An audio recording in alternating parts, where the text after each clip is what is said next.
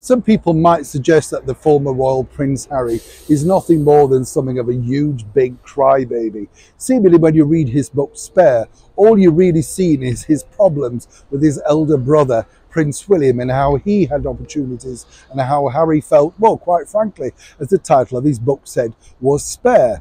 In that book, of course, though we now know he trashed senior members of his own family for financial gain. Whether this was his story or not, certain things don't need to be put into print, do they not?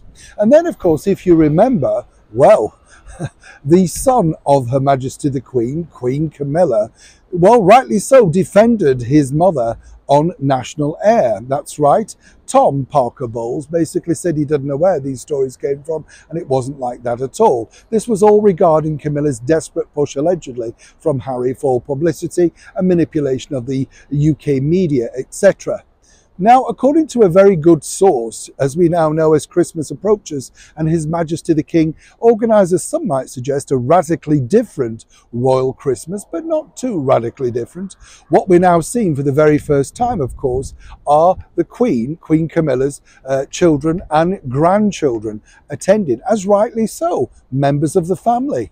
Now, according to that well-placed source, Harry and Meghan were keen to reconnect at some point. And this is where the story gets really interesting, particularly around the festive season. You see, if you think about it, it's a quick in and out, isn't it? You know, pop up on Christmas Day, pick up all the publicity at the church, and then zip off, a little bit like the coronation.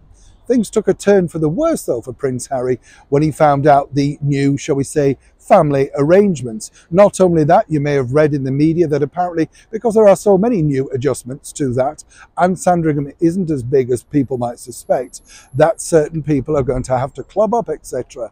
Now, that was also something of a turning point. Now, let's just be clear. Harry and Meghan were trying to get an invite. There was no open invite. What happened was His Majesty the King said, "You're always welcome."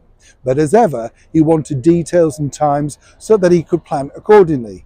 What happened was, as ever, Harry and Meghan couldn't really commit in and ahhing, a little bit like, of course, the coronation. So His Majesty the King decided to organise it for him. Hence the reason, once again, Harry and Meghan allegedly quickly retracted. But given he spoke so badly about Queen Camilla, never mind his father, King Charles, can you imagine literally pulling a turkey wishbone over the table with Tom Parker Bowles? Not a clever move for doing that, really, was it, Prince Harry? Neil Sean in the very heart of London.